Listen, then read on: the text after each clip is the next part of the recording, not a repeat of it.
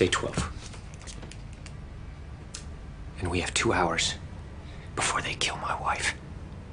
Are you in or not? Here's what we know about what you're seeing on screen. We know that Tom Cruise is going to jump off of the top of this skyscraper. What we don't know is that he's going to sprint off the roof into the sparkling Shanghai skyline, with the camera following him in a dizzying crane shot that, well, is pretty much unmatched. This is exactly the sort of spectacle we've come to expect from a Mission Impossible movie. But this isn't why Mission Impossible 3, that thing on your screen, is possibly the movie that saved the franchise and made it iconic today. In fact, Mission Impossible 3 may be the least memorable of all of the movies in the series, but also the most important. Two things that are not necessarily mutually exclusive. This is the movie that switched directions from 2 director-driven Mission Impossible movies, and for good reason. Without 3, the entire franchise would be nothing near the hugely successful series it is today, and it was saved in the very first scene of the movie. So it starts with Tom Cruise, Ethan Hunt, tied to a chair while Philip Seymour Hoffman's Owen Davian threatens to shoot Ethan's wife. We didn't even know Ethan had a wife. The last time we saw him, he was headed off on a romantic vacation, well, right about here. Anyway, our villain here wants Ethan to give him something called the rabbit's foot. Where's the rabbit's foot? Wait, what are you saying? That wasn't it? And starts counting to 10. We see Ethan go through a range of emotions, from bargaining to threatening to finally pleading. Please, don't do this. Just let it go. We've never seen Ethan like this before. Never desperate, never helpless, and certainly never with the life of someone he loves hanging in the balance. We're finally getting to see Tom Cruise use, well, some of his acting chops. He's no longer the silent, super cool Neo-esque superhero of MI2. Instead of always running, he now gets to emote. And at the end of this unforgettable opening, our villain pulls the trigger, killing Ethan's wife, Julia. Ethan loses. Talk about a great way to hook you into a film, and a perfect microcosm of what's so essential about its effect on the rest of the series. So, how did all this happen? Well, for that we need to go back to the beginning. The first MI movie was directed by Brian De Palma, who got to stretch his flair for dynamic camera work and split-screen editing throughout the runtime of this film. MI2 was made by John Woo, who never fails to put in fantastical fight scenes and some slow-motion doves. Between the jousting motorcycles and operatic tone, MI2 is a blast, but at times feels closer to a more eccentric Bond film. But despite the idiosyncrasies of the two, both films managed to be wildly successful. Ever the perfectionist, Tom Cruise as both producer and star struggled to find the right story and director for the follow-up. This trilogy seemed impossible until Cruise settled in for some TV time and discovered Alias, J.J. Abrams' hit show filled with spy hijinks and hugely emotional character moments. Inspired, Cruise and Abrams got together to work on a more character-driven installment, a clear rebuke to the theatrical excesses of MI2. Gone were the slow-motion doves, and in was Ethan's personal life. He's got a fiance, a house, and even a dog.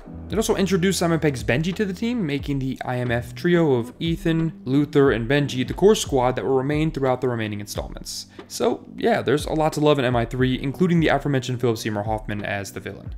Hoffman gives the character real, cool, calculated menace. He's hands down the best villain in all of the series, at least in my personal opinion. Can you even remember the bad guy in Ghost Protocol?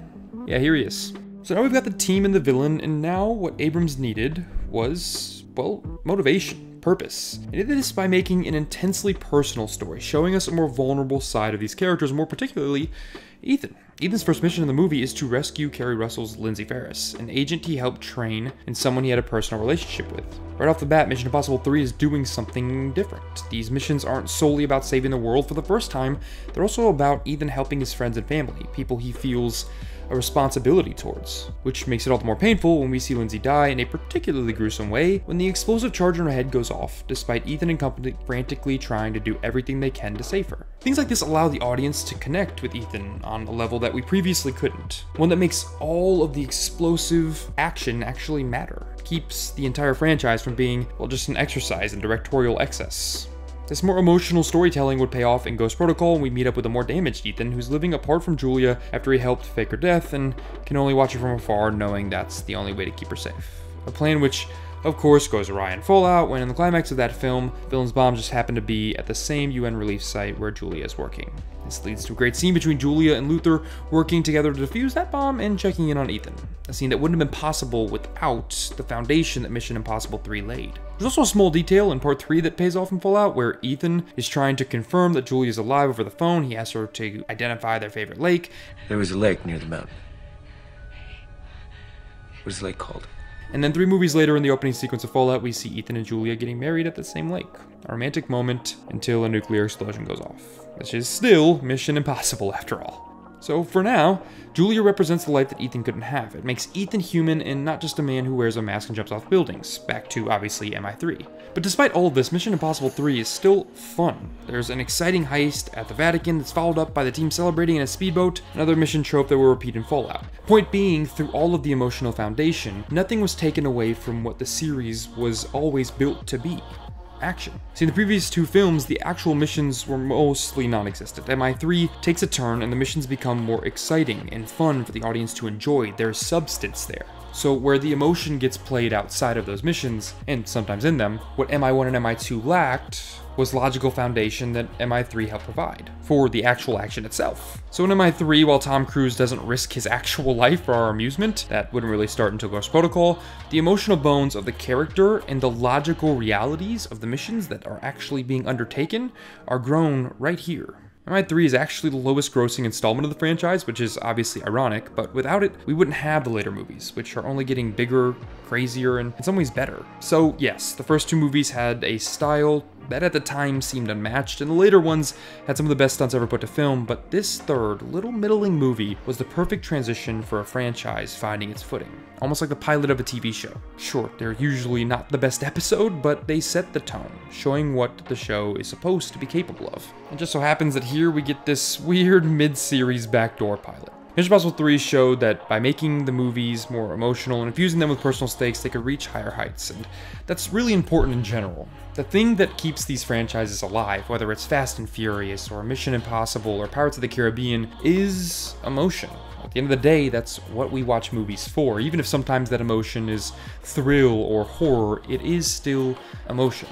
No amount of action can make up for the fact that in the first Transformers movie, there's not a lot of heart. Sure, talking robots are great, but what happens when the humans talk? See, there's a reason that from a filmic perspective, those movies aren't held to the same standard as modern Mission Impossible movies, or even the Fast and Furious movies. There's a reason that those franchises thrive and survive, and ones like Transformers continuously get rebooted.